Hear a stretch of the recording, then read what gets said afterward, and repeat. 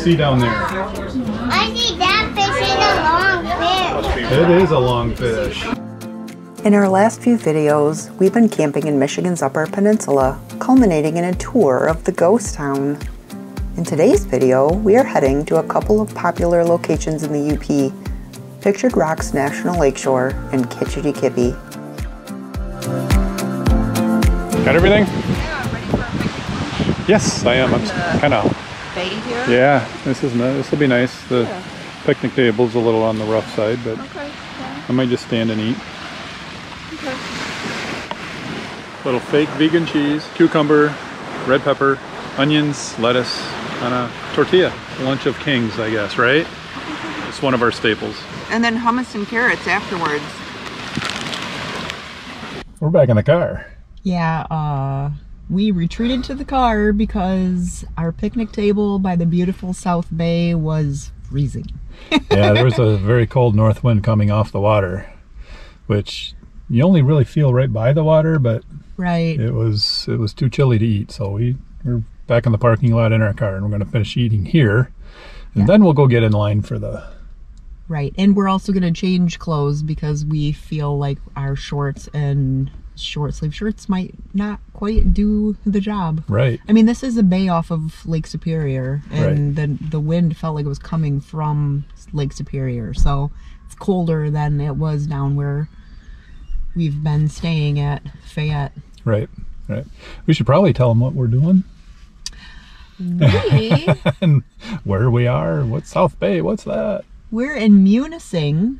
We just drove about an hour and 15 minutes, almost directly north of Garden and Fayette Historical State Park to get to Munising, where Pictured Rock National Lakeshore is. Yeah. And we're going to be heading out on a boat cruise. Yeah, we're going to take the boat cruise and go see the Pictured Rocks and see what we see. That'll be fun. Yeah, yep, and we have a few other things we might check out while we're in Munising as well today, so stay tuned. We're in line for the boat. Lots of people here waiting in line.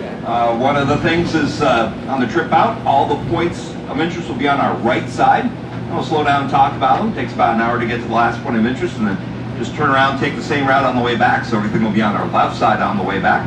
And we'll slow down and talk about points of interest so both sides work just as well.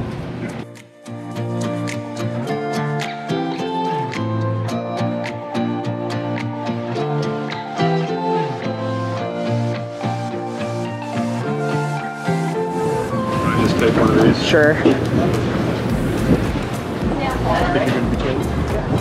Probably.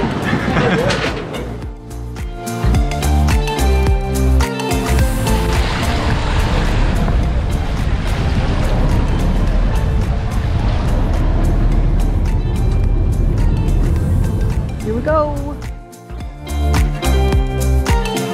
Pictured Rocks was established in 1966 as the very first of 4 national lake shores. It is located near Munising and contains over 73,000 acres. It's an incredibly diverse natural area with 42 species of mammals, 179 different bird species, and many other types of animal and plant life. Oh, and don't forget the insects. There are plenty of those as well.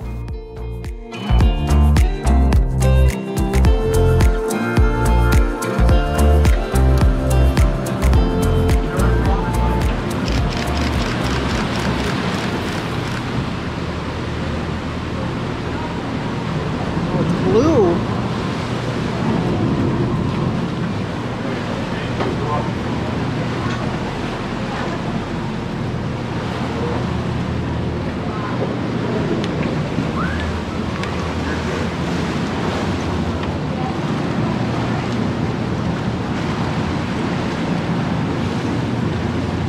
Look at those. Yeah. Like goes straight in.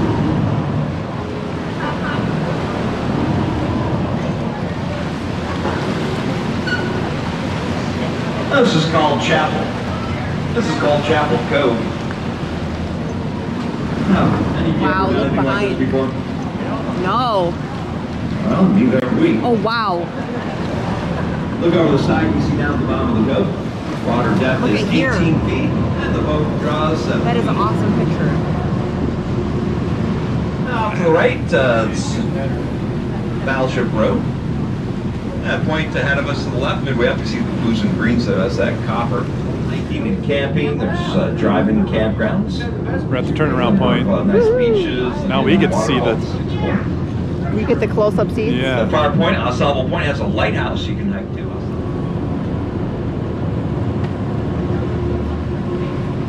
And the park is found at Grand Marais. Grand Connected all by Great a highway Falls. called H-50. It was a stone archway supporting the Awfully bright now, bridge. too. Yeah. Top of that. Pictured Rocks has over 42 miles of coastline along Lake Superior, which has carved the 200-foot tall sandstone cliffs into some amazing shapes. The rock has been colored with mineral stains as groundwater seeps through the cracks. Iron leaves red and orange streaks. Copper creates the blue and green areas, while manganese leaves the brown and black colors behind. In the 1800s and early 1900s, the only trails in the area were from loggers who would drag their logs to the cliffs and send them down a large chute over the Grand Sable sand dunes to Lake Superior. Now there are 111 miles of hiking trails, and visitors can stand at that very spot called the Log Slide Overlook near Grand Marais. Visitors can hike the beautiful trails, take boat tours like we did, or kayak along the shores. Just be careful if you decide to kayak. Erosion does cause sections of the cliff to collapse on a regular basis.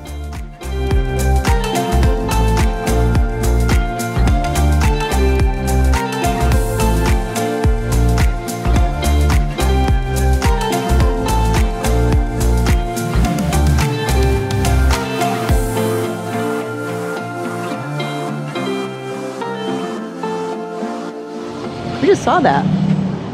We did. Looked exactly like that, too. Did. So where are we right now? If I can reach it, we're right there. Okay. And where We are wanna- the... Oh, Munising Falls.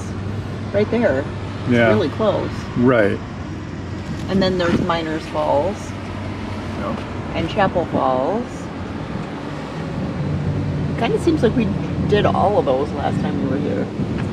I only remember one, but that's not saying that's the truth. Yeah, I'm pretty sure I remember 2 to 3 because I remember having to take a detour to get to at least 1 or 2 of them.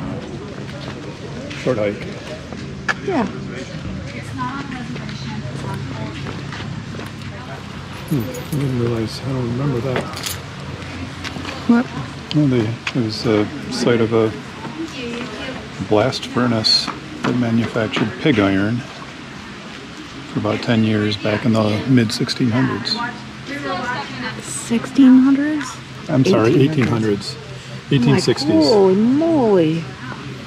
Sorry, 1860s. I goofed. That's okay. Let's go.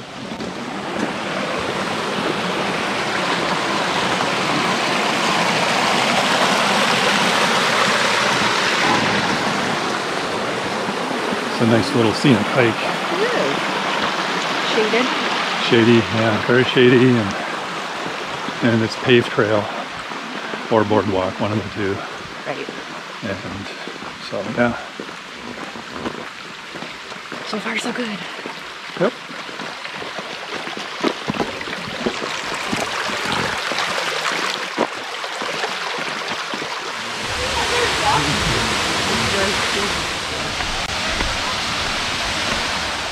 Oh, it's a big step. This doesn't go very far. So if you get to the normal observation area and it's really loud and a lot of people, take one of the staircases and go up a little higher and it'll be peaceful. That's Steve, nobody wants to climb stuff. Yeah, you got this all to yourself. And I like this view better. Yeah, it's nice. There's more water falling now than the last time we were here. It was kind of a trickle last time. Really, I don't remember. I just remember walking the paths and stuff. Yep. It was beautiful.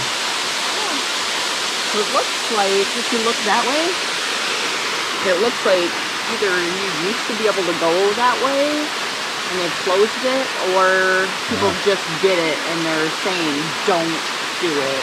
Right.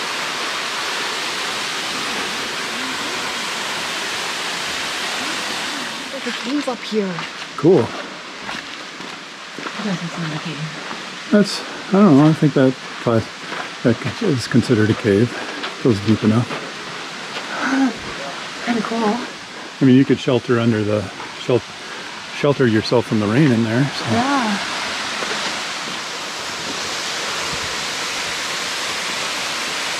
Well, this is even prettier on this side. It is. It's a better view. You know, the harder you have to work to see something, the more payoff there normally is at the end.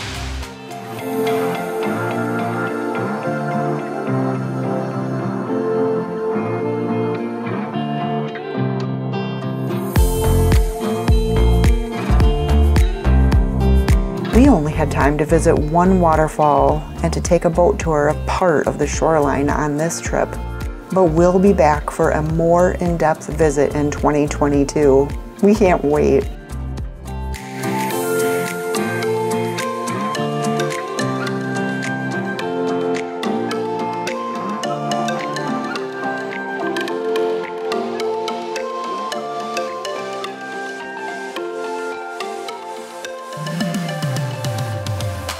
Today we are visiting Kitch-Iti-Kipi, which is just northwest of Munising in Michigan's Upper Peninsula. Yeah, that's very good. A good job. No, Kitch-Iti-Kipi is a very large, I think it's the largest natural spring, at least in Michigan, if not the United States. Yeah, we need to look that up and we can, you know, verify what that, its largeness. Yeah.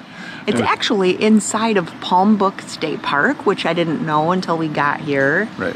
And there's a whole bunch of people that are waiting for the bathrooms and what looks like maybe a gift shop, ice cream shop, but we haven't made it to the spring yet, so we'll see what that's like. Yep. I think there's supposed to be a type of platform that you can ride out to get to the middle of the spring and look down, and it's super clear, but we will see if that's really what it is or not. Yeah, we'll find out. It was about a 40-minute drive to here from Fayette State Park, where we're camping this week. So it's not too far away. Closer than Pictured Rocks, where we were yesterday. Right. So. Yeah, let's check this out. Yeah, let's do it. You can already see it through the woods.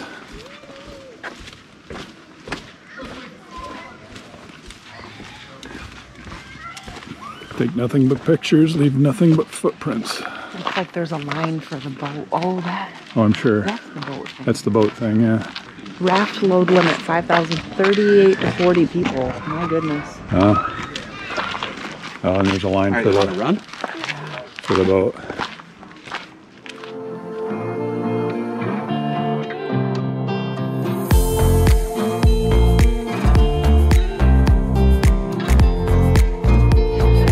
Waiting in line. I hope we get on this one, but we might have to wait for one more. Kitch-Iti-Kipi, which means Big Cold Spring in Ojibwa, is a beautiful natural resource. The water is crystal clear, and it remains a nearly constant temperature of 45 degrees year-round, meaning it rarely freezes in the winter. Visitors ride a manually propelled raft across the spring and get to look through the 10,000 gallons of water to the limestone base, which is 40 feet below. Because the water is so clear, you can see the water bubbling up from the spring and can watch as fish swim underneath the raft. We recommend visiting right away when they open because it's a popular destination and lines do form waiting for the raft.